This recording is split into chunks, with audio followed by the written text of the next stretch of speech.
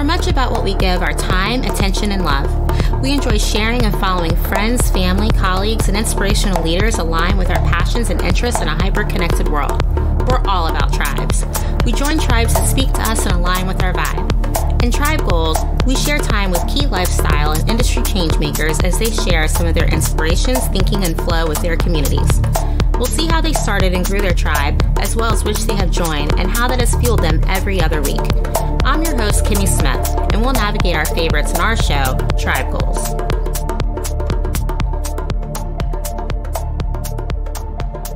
We've been aware of celebrity fitness trainer Lacey Stone for a number of years. She has parlayed her talents as a celebrity trainer on E's Revenge Body with Khloe Kardashian for the past 2 seasons of the show. We sat down with Lacey to talk about how this basketball player became interested in becoming a fitness trainer and how she catapulted it into taking on celeb clients, working with various fitness methods, how she inspires others as well as who inspires her. In this episode of Tribe Goals, we get the scoop on a number of upcoming projects and the importance of body, mind, and soul when you're making changes in your life, whether it's meeting a fitness goal or taking other important steps. This episode of Tribe Goals is brought to you in part by Core Power Protein Shakes by Fairlife. So when did you know that you wanted to be in the fitness industry?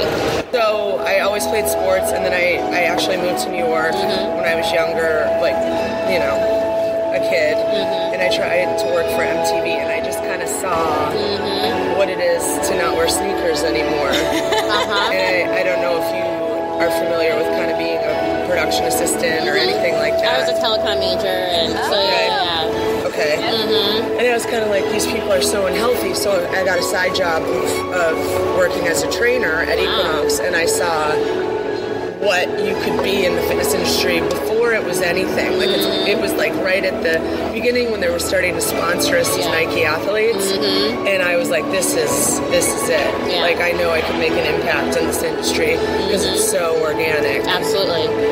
And a lot of what I saw at the time, there wasn't hit interval classes. I was one of the first.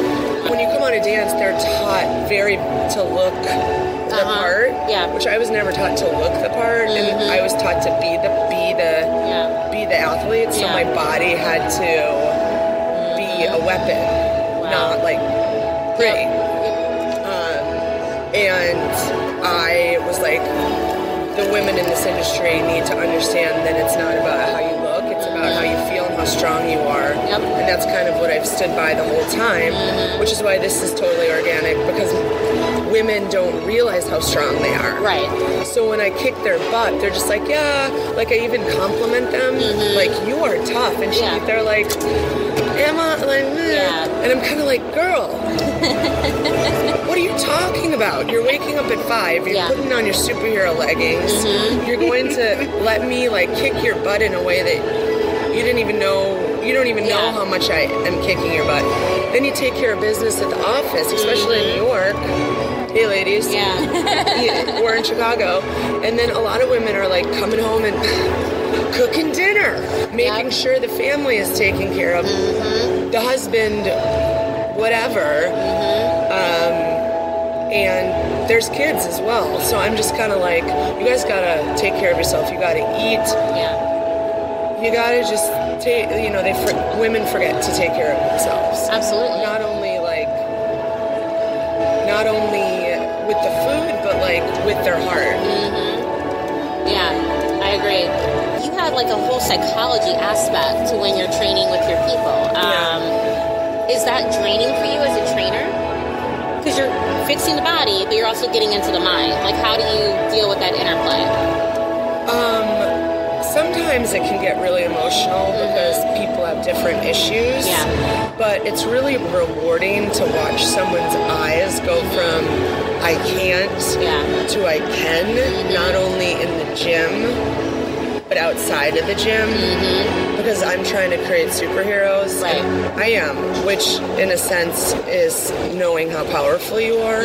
So a lot of times when people are blocked in how hard they can run on the treadmill or lift weights because they don't think they're strong enough, I go back to, when did this happen? Who told you? Because it doesn't happen with men as often. They're just like, I used to be like this, I'm going to be back like this.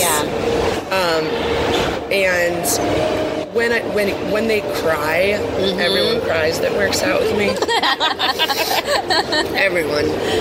Because I've been through a lot, and I can look in someone's eyes and be like, what did you go through? And let's make that your motivation for the rest of your life. That thing that's making you not believe in yourself. And it's the moment that I feel like I've changed them, when I can get to that point.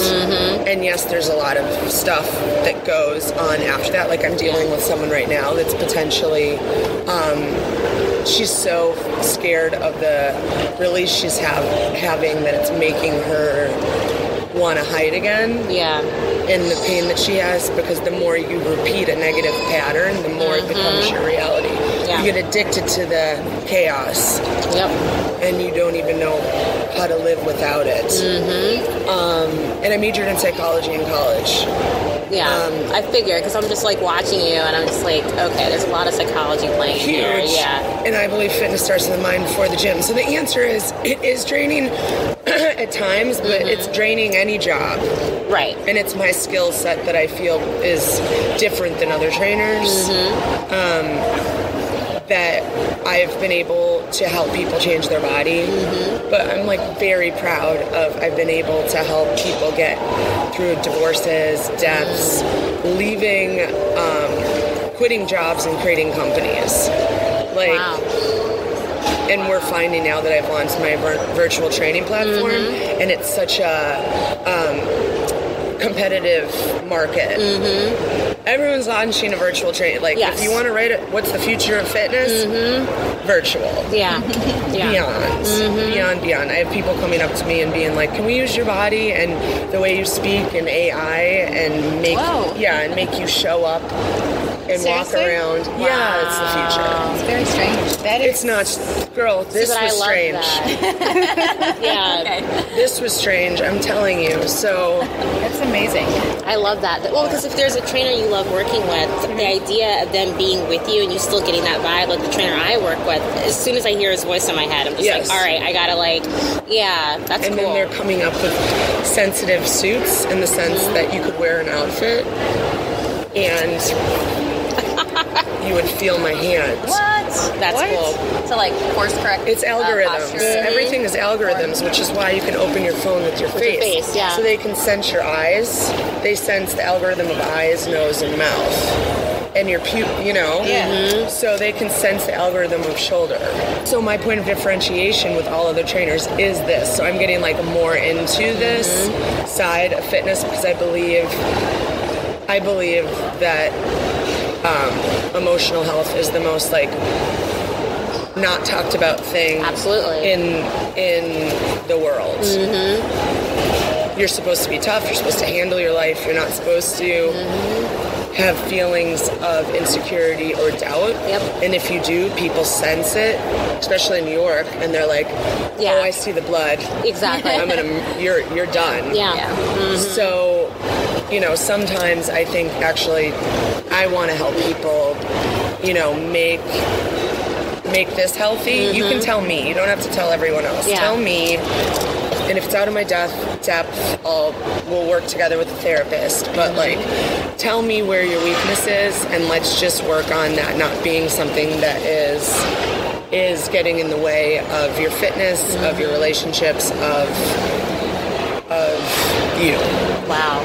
So for you, what are your 3 routines that you do for yourself that you love, whether it be fitness or just your mind balance type of situation, that are like the cornerstones of you getting from day to day? I have the 3 pillars of your life, which is personal, professional, and physical. Those are the 3 things that make a human being. So, what is personally, what's happening? I think about that all the time. Who do you surround yourself with? The truth, or do you surround yourself with trends and all that, or people that don't believe in your magic? Because if you surround yourself, there are going to be people that are like that in your life. Life is a superhero movie. There are evils out there. Yeah. And they can take you to the darkness, or you can be the superhero that continues to show up and be the light that doesn't allow that to take over you, which the more people that get taken over, the harder it will be for all of us to succeed. So personally, what's going on? My relationships, my family, I'm always working on bringing goodness to them so that I feel good. When I wake up, what's my first thought? I play The Greatest by Sia. That's my alarm. I love that. You gotta have stamina. Uh-oh. I got stamina. You know, that's one of the lines in the song. So personally, professionally, like, what are you doing? Does it light you up? If it doesn't, which a lot of people didn't figure that out at a young age, then that's something that you have to be good at, and then find something else that lights you up in your life. Physically, are you injured? Do you take care of yourself? What are you putting inside your body? Exactly. To make you succeed. And every day I try to get an A in all three categories. Create balance. I love that. And some days maybe I don't do as well in one category, but at least I know that I'm doing my best every day. Every day I'm doing my best, and I train people to do that. And when you do that for a week, you feel amazing. Imagine if you did that every single day. Yeah. And anytime I fall down in my career, I remember the people that have fallen down that I train, and if I'm going to tell them that they have to get up, it makes me do it. Otherwise, I would be a phony. Right. And I'm not a phony. Are you writing a book with your... No, because it's just... I just love, like... You're like a force, but I love how it's just very honest and how you... Let's write a book. I mean, because I'm just like, wow, that's amazing. Because it's applicable towards anything in life, you know? Yeah, I mean, that is my point of differentiation. So I'm trying to communicate that more. And as you know, the landscape is changing very quickly. Everyone's trying to figure out how to make it happen. Yep. No one reads anymore. Maybe we do, but it's based off of images and a copy. Yeah. And the copy of the Instagram has to be short, and powerful. And you have to hit people at their heart, which I'm good at. But yeah, I would love to. I just want to make everyone feel like they can do it. That's my dream. I'm working on it. I love that. I love it. So in terms of recovery, what are all the things that people should be doing for that, especially women? In terms of recovery? But to answer your question, yes, I am. With the virtual platform, I am trying to do that. I should have said that directly. In terms of recovery, I just think it's really important that they think about taking care of themselves. Women don't. So it's like, if you're kicking butt and you want to, every woman's thinking about losing weight, you need to fuel your body in order for it to be successful. If it's operating at a deficit, it's gonna break down mentally or physically. Yeah. You know it. So I see it over and over again. So that's why I suggest, it sounds like a commercial, but that's why I suggest people use this. Because I wasn't really, I don't know, you get a product, and for me, I tried out for a while before I agreed to work with it. I started with the milk with them, Fairlife, and I just was like, okay, Alex, who's my manager, I don't know. So I threw it in my bag. And then I'm a busy human, so I'd be like, okay, I'm going to drink this, and I would drink it, and I'd be worried because of everything that they say, like milk. Is it going to bloat me? Like, what's going to happen? And it didn't. And it gave me, like, a surge of energy because you start believing the media as well. Even though I know what's right and what's wrong. So I would drink it, and it would actually, I would feel like a goodness throughout my body. Yeah. Like, it brought me home to the truth a little bit of like, I'm from Wisconsin. And Another Midwest, okay. Yeah. And I was like, oh, this is what it tastes like. Like, it's pure. Yeah. And these other ones taste watered down and not good. Exactly. But this tastes like silky and creamy. And you need to fuel your muscles after you work out. You just need to fuel yourself. Yeah. So I suggest that they eat, which is very scary for women, which is also hard eating. Maybe it's not hard anywhere, but what I deal with is people that they're just so confused by everything out there.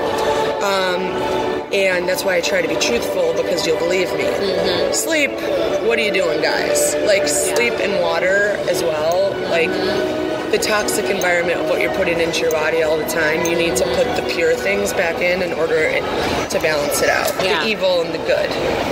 How do you feel that women should approach coming into the holiday season in terms of like enjoying all the parties and the festivities, and then having the proper mindset that they can enjoy that and then get back to like doing workouts and different things like that after the holiday season?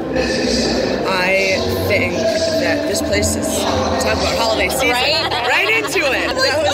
That was perfect. It's just planned, I think that, they work so hard and they don't take care of themselves. And I think during the holidays, it's really important to get connected. It's a time in your life where you get a chance to reconnect with yourself and your spirit and the loved ones that you have. Yeah. So I really think you need to think about going home and having like sweet conversations, being like, you know what? I'm sorry I wasn't there this year, but we're here now. So let's I love that. Let's make the most of, and I want to remind you how much I love you, and like that's the time to do that, and be like, I'm gonna go back to war, right? But like right now we're at peace, so let's do that, and let's remember like how far we came. Like whenever I go home, I drive to my high school where I was the star basketball player and just sit on the court and go, I took all this and did something with it. Wow. And if you didn't do things with it, like why? Why did you stop doing the thing that made you feel special? Take a time to bring it back so that you have this full. People don't underestimate the physics of a human being. It's based off neutrons, electrons, protons. We're energy. Yeah. As much as we get, you're made up of energy. You're a miracle. You're a miracle. How do you breathe?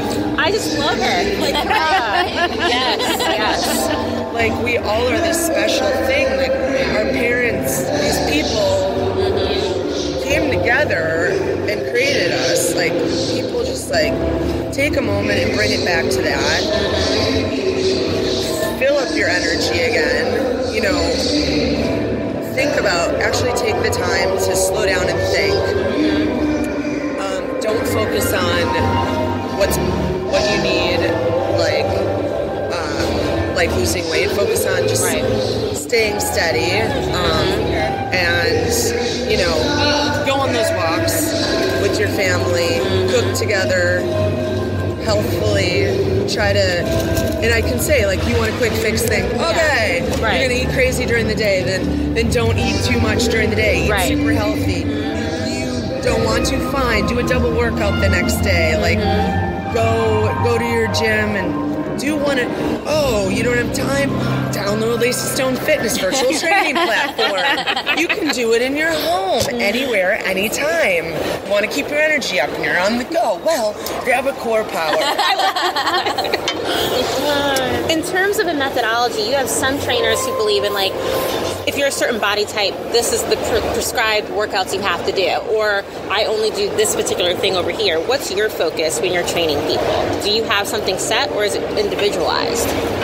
It's individualized, but for everyone it's back to basics, just so that you can, the more you do something, the more you repeat something, the better you'll get at it, negative or positive. So So, like, I try to see when I'm training them what's the thing that I can tell that they dig. I'm good at all the different modalities of fitness, so I have yoga, dance, high-intensity intervals, cardio, because I want to find the fit for each of my clients. So let's say you're sedentary, we're going to walk before we run. I think that the best workout for losing weight is there's an intermediate, beginner, advanced level to all programs I do. In person or online. I love that. High intensity interval workouts. It gets your endorphins up, energy. It raises your spirit, which when you feel that, you want to do it again and again. It's highly addictive. Wow. Who are 3 people that empowered you that, there were 3 moments in your life, let's say, that were really hard, but those 3 people inspired you, whether you knew them or didn't know them, to push you to the next level? I'd say my college basketball career, my coach, she was like incredibly charismatic, and she had a great marketing mind. Like, we were in Maine and we were top 10 basketball team. How do you recruit people to go to a place where snow is up to your knees? She was so charismatic that she drew an audience. We had a full, you want to play in front of a full thing, and she's like, I'm going to use this to help kids, but also create basketball camps and become a millionaire, because people around the country are going to come to, like, I was like, who are you? Wow. And that she used that I thought that was really, not that money is everything, but I just thought it's so amazing how you can think to be a businesswoman and in sports. Like, I was like, there weren't that many female coaches at the time that were successful. Like, that's awesome. And then I'd say that, and then Equinox, where I started when fitness was not where it is today. They were the innovators of everything, that created the boutique industry. And the teachers there were very inspiring to me. I've had so many different things, I think. And then my ex-wife, being in LA, me facing my fears, leaving New York where I had created this amazing business that was dedicated to helping people, teamwork, creating kind of like, I was on the verge of creating like a legacy, signed by Nike, all these things for love, for what my core said to do. And then her leaving me within a couple of months, and my friend dying, and not having Equinox anymore, losing everything, and just kind of being like, what do I want again? Having the time to do that. And kind of like starting to drink too much, starting to be depressed, I got like a little suicidal myself because I lost everything. I felt like everything that defined me. And starting my program, which is like personal, professional, physical. Right. Don't drink, work out hard. Like, let's see if I can save myself. I did. I created the 8 Weeks Change program for others that were going through a similar, needing a comeback. Yeah. It became wildly successful. Khloe Kardashian noticed me, a new trainer going from New York to LA. You know how many trainers there are in LA? Yeah. I stood out immediately. They picked me for the TV show, and I said, thank you, ex-wife. Had it not been for you destroying my life, I wouldn't have created this thing that has now catapulted me to a point that I've been able to create a virtual platform, that I got a manager that is amazing, that has helped me to be able to speak and be here, back in New York. Yeah, absolutely. Back in my town, where we, you know what I mean? It's like full circle, and, you know, signing with brands where I can speak authentically about them. and just being the light that if I can do it, you can do it. I love that. Will you be back for the next season of Revenge Body? I'm not coming back for the third, but there's going to be a fourth. I remember the first episode that I saw you on, I'm like, Lacey's there. Wow.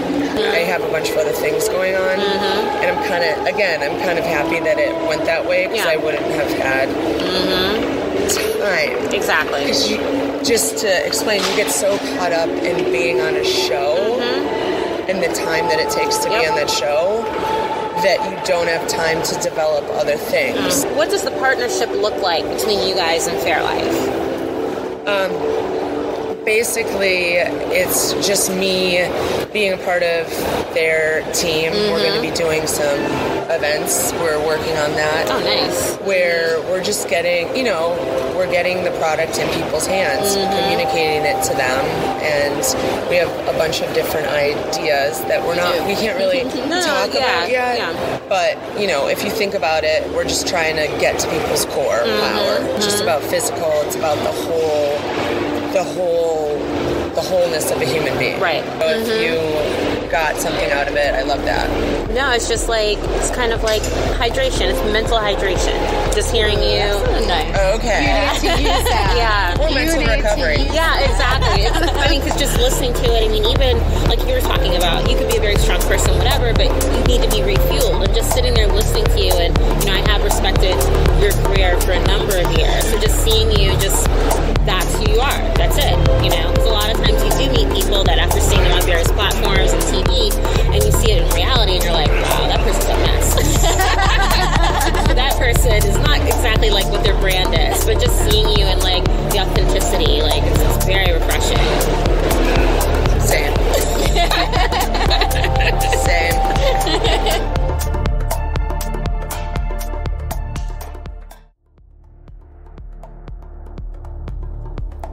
I know that you're energized from the insights on today's episode of Tribe Goals. Make sure to follow us on your favorite podcast platform, including Apple Podcasts, Spotify, Google Play, SoundCloud, and Stitcher Premium.